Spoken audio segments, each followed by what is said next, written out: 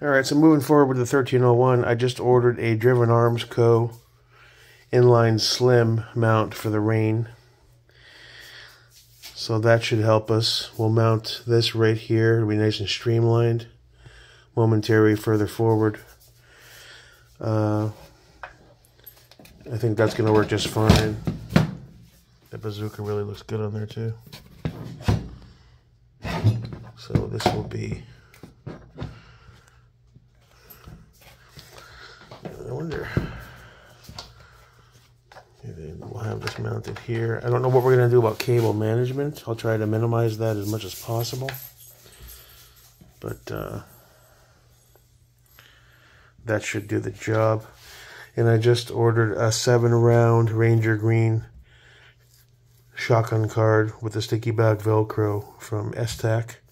So that's on the way. It's good for a start. I don't want to start buying these stocks and shit right away. I want to run the gun as is.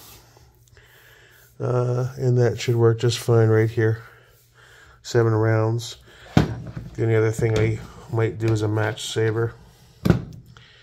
And then, you know, I'd say she's in a good spot, dude. Cool. All right. Moving on forward. Good times.